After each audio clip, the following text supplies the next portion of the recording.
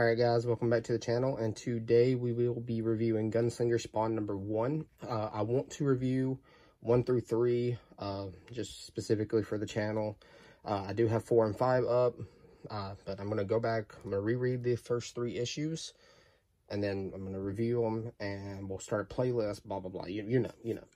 Anyways, obviously I can't do a review where I gotta predict what happens afterwards because the issues are already out. But here we go. So this is by Todd McFarlane and Brett Booth. So with some backstories because they've been doing that with the issue 1s. But so you know, this is prior or after what happens in Spawn's universe, where he gets pulled into current times. You know, he's from the 1800s, the 19th century. But yeah, so he comes back and he has a motorcycle and he's mad because it's not working. We got this guy who's at work and his friends come in and it's just like bribing him to come out and drink, and they do that. And you see Gunslinger still pushing his motorcycle because he thinks it's broken. He's like, the horse would have done this. Well, his friends are out drinking, and he goes inside and he sees the motorcycle. He's like, the motorcycle of my dreams. Gunslinger's like, the double barrel shotgun of your dreams. And it's about to unload on him. He's like asking him questions if he knows anything about the quote unquote contraption there. The guy looks at it and he's like, dude, you're just out of gas. And Gunslinger's like, what? Gets up and starts harassing him about that because he doesn't know what gas is. Then we got the enemies here, the Angels, and of course Brett Booth has this massive thing for dinosaurs. He just wants to draw dinosaurs. Just give him a Jurassic Park comic book. He'll be pleased. Anyway, so we got these Angels and other guys here, and they are planning to take down Gunslinger. Obviously, they're talking about how Cog's plan failed to, you know, get Gunslinger to work with his side. So we cut back to Gunslinger and the kid. And the kid's like, do you not know anything? Are you just a boomer? Do you not know what Google is? So, well, too far. He's like, this is how I survived. And he pulls out his weapons, and he's like, always have a weapon. And he pulls out a knife from under his freaking tall hat. It's just crazy. And then he gets attacked by an angel on this page, and he did quick work with the angel, and he even tries to like teach Taylor, the kid, how to kill him. And he's like, after you kill him, blah blah blah blah blah blah. They just kind of disintegrate. Takes them back. They start going back to their house, and the angel's talking to his father because his father never wants him to come home until he tells him to.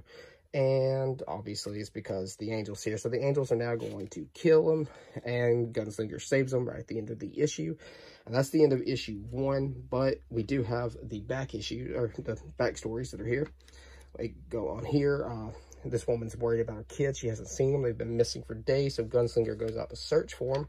Turns out they've all been hung.